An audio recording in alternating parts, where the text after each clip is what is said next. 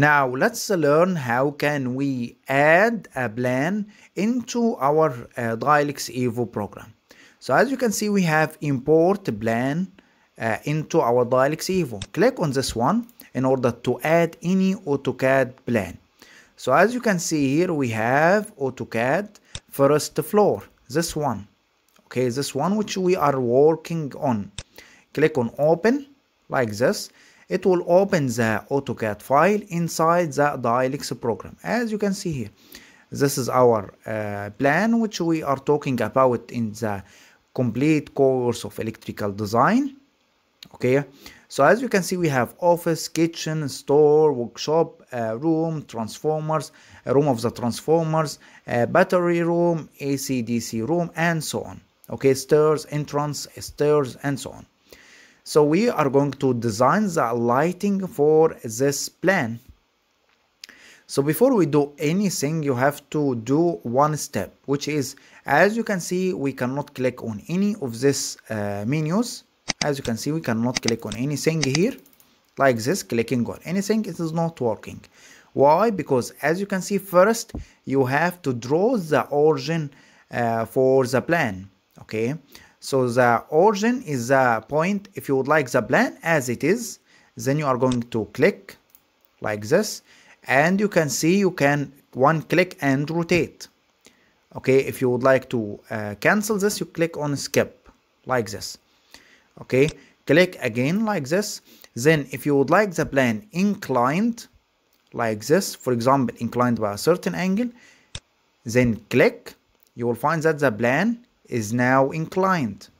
Okay, now if you don't want like this, you would like to be as it is, you can first cancel here. Okay, then load plan, select the plan again like this. Okay, then add the point at anywhere like here, and then you will find here suddenly becomes horizontal like here. Click like this, and you'll find that the plan is now as it is, or and this is the point of origin of the plan itself. Okay, second step is selecting the units, and what I mean by units is the plan defined in inch or foot or yard or mile, millimeter, centimeter, meters, kilometer. This is known from where? From the plan itself, from the AutoCAD plan. The unit used, is the unit here, the measurement here, meter or millimeter. Okay, what is the unit of the measurement?